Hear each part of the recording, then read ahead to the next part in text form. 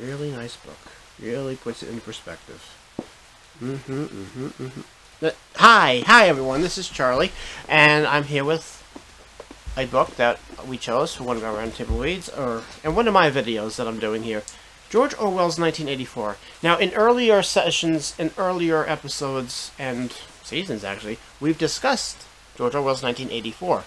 But I figured, hey, why not the graphic novel version?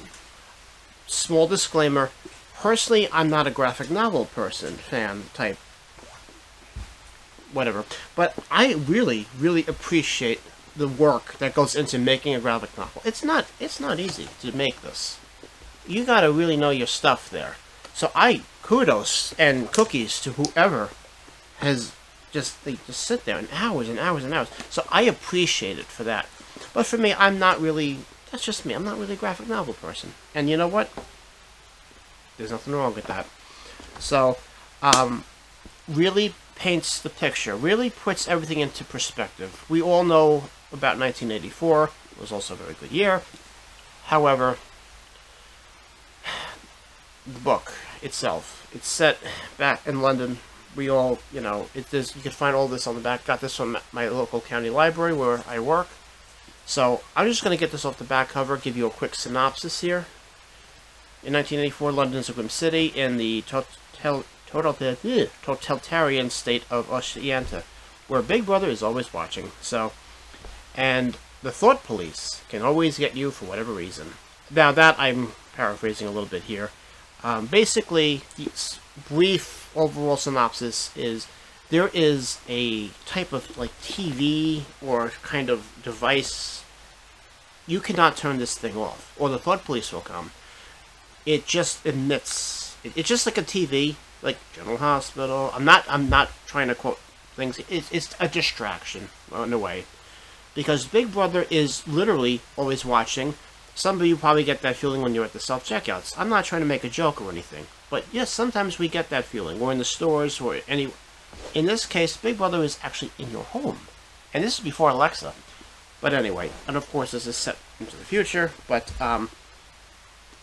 just really, the artwork alone is really stunning. Because when I picked this up, at first I was like, "Oh, holy cow!" And then I see, well, something like this. All the detail and just the.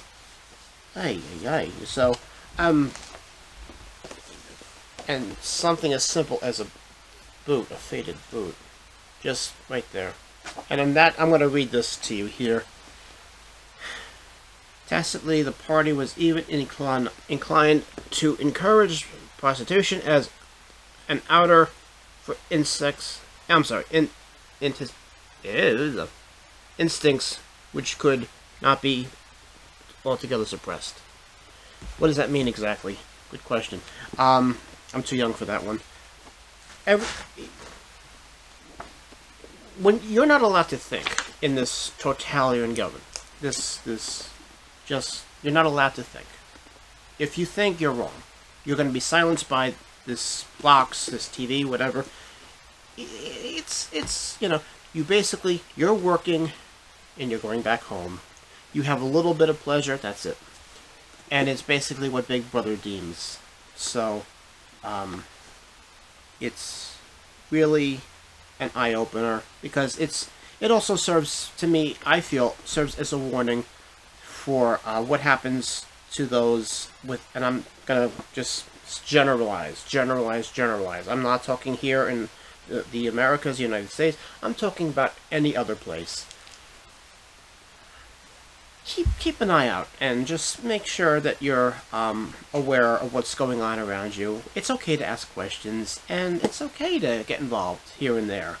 I think you can draw inference from what I'm saying, because we don't want to have it where you have lost the freedom to think. Because without the freedom to think, you lose pretty much everything out there. I don't want to go too much more into this. I'm giving this. Oh, let's see, we can only do 5 stars?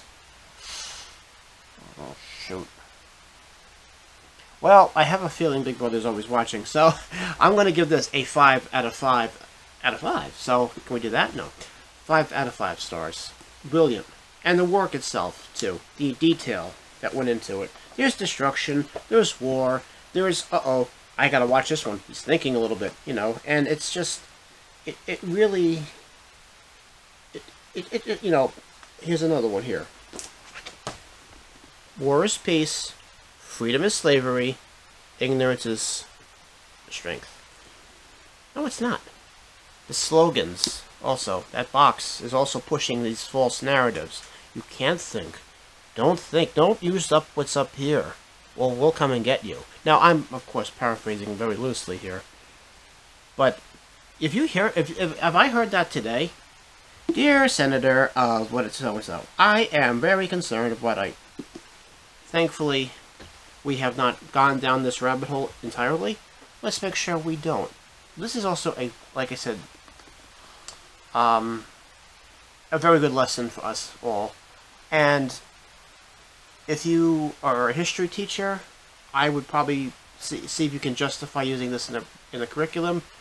Reason I say that is because without, you know, getting the P word involved, politics, you can explain to people from the historical aspects of this, just like you can do with almost any other item.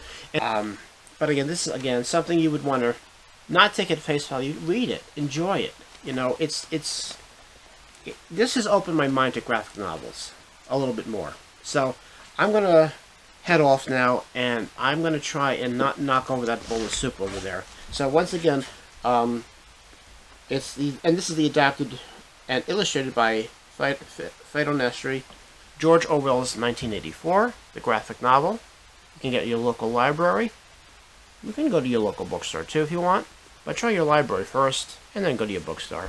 Alright, here we go. Oh, goody. What do we have here today?